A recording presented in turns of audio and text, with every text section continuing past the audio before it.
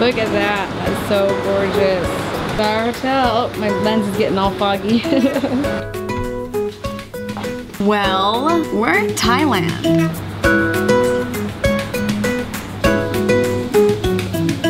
Zach's out of town for like a whole month, so he has to do laundry. And today's the day here in Thailand. We found a laundry place. Imagine that.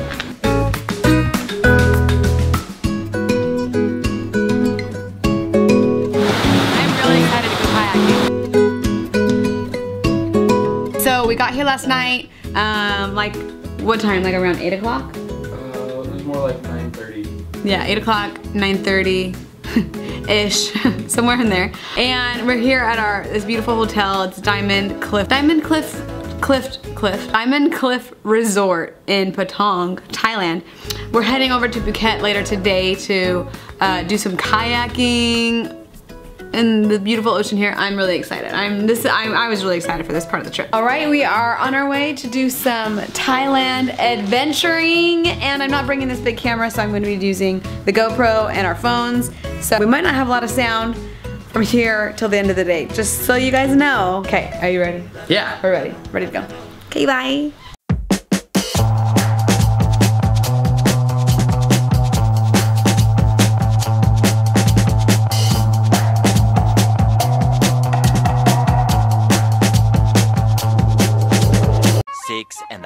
Hours later. All right, we just got back, and seriously, this is added to like probably the top like 6 days of my life. We definitely highly recommend this to anyone who comes to Thailand or comes to Phuket. It's called John Gray's Sea Canoe, and it is super cool. We'll talk all about it. So I'll get in there. A little bit of Thai massage. Oh my gosh, could it get any more beautiful? I don't think so. I don't think it can. Got a love for another one. Got a love for another one. So I'll let go.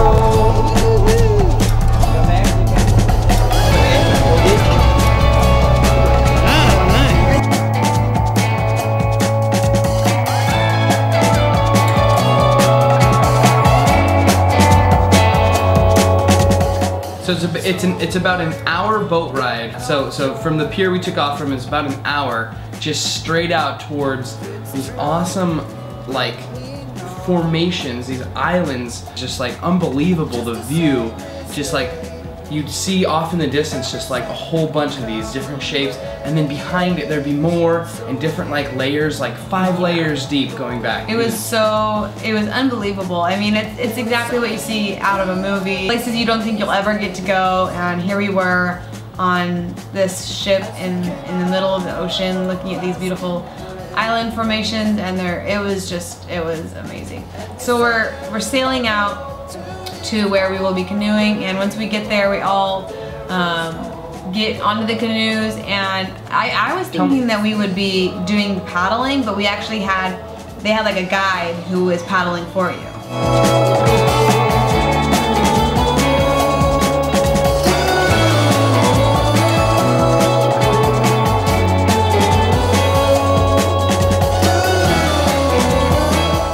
So it was fun because you get into the canoe and you start paddling towards the islands, these little islands poking out of the water, and then you go like through the outer caves.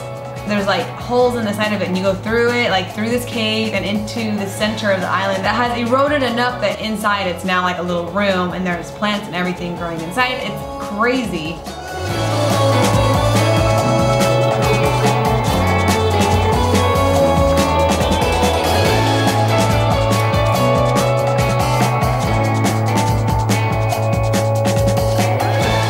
The tide will rise and fall, so and when it's low enough, you can go through it, and at the end of the day, it gets so high that you can't even get in and out anymore. So they obviously plan it so that when it's low tide, we can go in.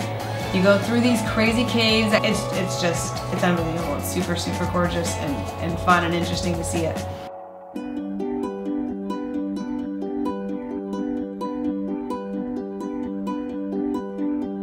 There's just crazy like calcium Formation, deposit, yeah. and like just like the rocks will be like hanging down, almost like, you know, you can kind of see how they've like carved out, but there'll still be, you know, a bunch of them. Yeah. They're not like quite like Stalactites. stalactites or anything like that, but they're super cool. The other really cool thing about them is like, even when it's like low tide and it's open, like you still have to, there's parts where you have to lay like flat back. They'll be inches away from Yeah. the ceiling of these caves as you're traveling through them to get to the center open space, but you have to lay completely flat, and then the guide like gets you through. But it's crazy and it hurts. Like there's clamshells and it's just really Barnacles. rigid rock, and so if you like scrape up against it, it'll hurt you.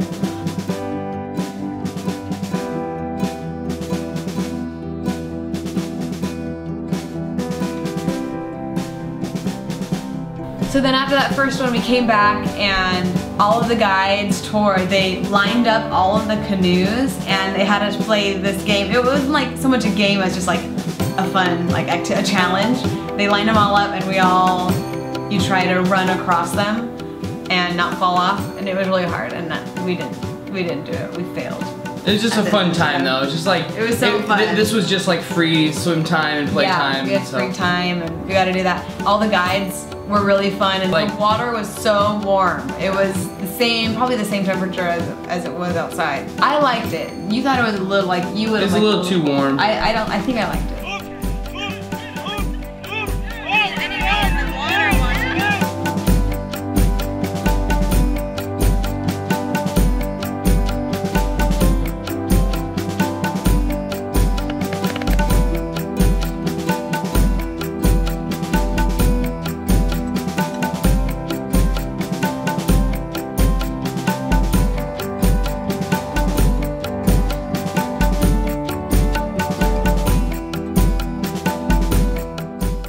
At this point they brought out like all these flowers and banana leaves and banana tree trunks that were cut banana into tree like trunks. little discs. Yeah, so we had these trunks, and they were like having us help them make these just flowery.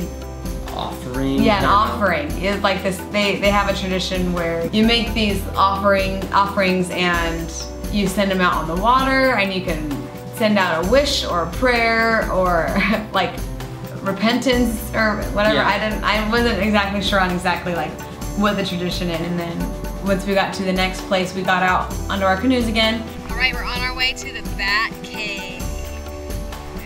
Bat Cave.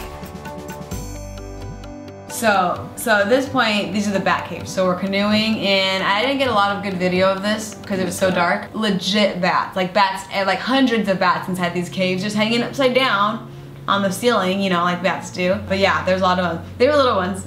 I mean, I don't know, there might have been big ones, but they were pretty little. They looked pretty little. Canoeing through these bat caves, and we get through, and our boat and another canoe are the first ones through. And right when we got into the center, I'm looking and I see there's like something in the water. And at first I thought it wasn't an otter. Yeah. Because they'd been telling us that there used to be sea otters. I was like, oh my gosh, it's an otter. And then I look and it's not, it's a monkey. And there's a monkey swimming in the water. And there's this little head is like poking out, you know, like looking around. And so we canoe towards him, and they say if he comes up to you, don't touch him. Like he can touch you, but don't touch him. He swims over to the other canoe and he just hops right on there.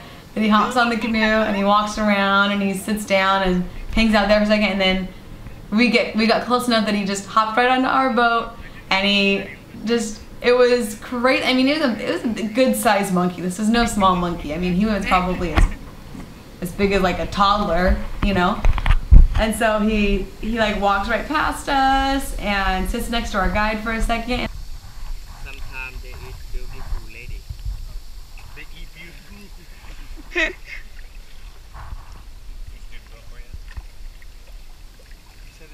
And then he just like comes and just like sits right next to me on the canoe. It was crazy. And I was kind of freaking out a little bit because monkeys can get so scary. I mean, when he would like yawn and like stretch his mouth out, and his fangs were like so long.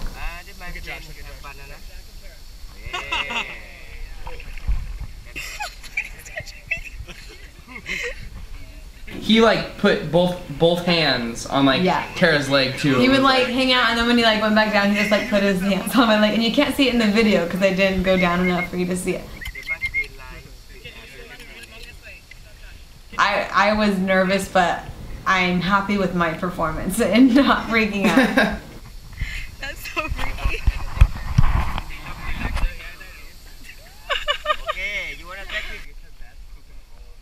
Oh my gosh, he's so cute when he's not touching me.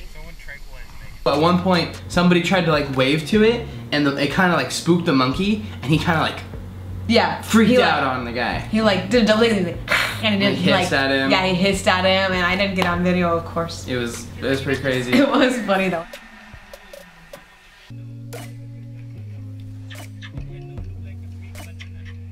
And just to give you an idea too, because I don't know if it like, because each excursion out was an hour to an hour and a half probably. Like it was a while. And you're probably wondering like, what are you doing? But yeah, like they just take you around, and it's just like these. Yeah. It's unbelievable. I don't know if you've ever seen, but just green trees and cool vegetation. Yeah. Just like these formations straight out of the water. It's just unreal. We were just in awe the whole time. We were just sitting there like, what is happening? This is so cool. So anyway, after that one, we go back to the boat and a really good dinner. Oh yeah, like really good. Shrimp, chicken, they had fish, they had massaman curry. We love the food here ever since I arrived in Singapore. I don't know, I just like Asian food. I like it a lot. I like rice. I just love stuffing my face with rice. It's so good. So yeah, after dinner we got back on the canoes and rode in the dark, because you light candles on these things. So we rode in the dark. Our guides had little headlights. Went back into the caves, which are, the water's rising at this point into high tide, and so we ride in the middle, and they put all the canoes in a circle, and then you light your candles and you let your banana trunk offering katong float on the water, and it was cool. It was just peaceful, and it was just beautiful.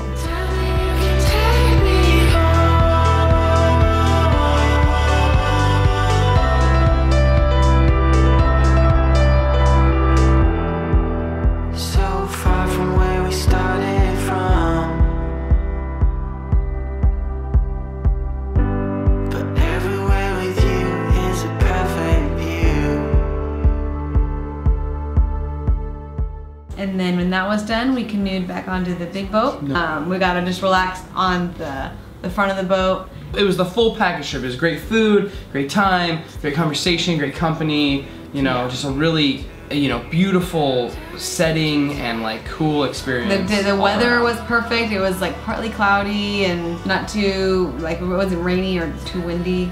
Yeah, John Gray Sea Canoe. If you're ever in Phuket, Thailand, you need to check it out. Yeah, like this is a must. And now we're going to bed because we're so tired. Thanks for watching. We'll see you later. Bye.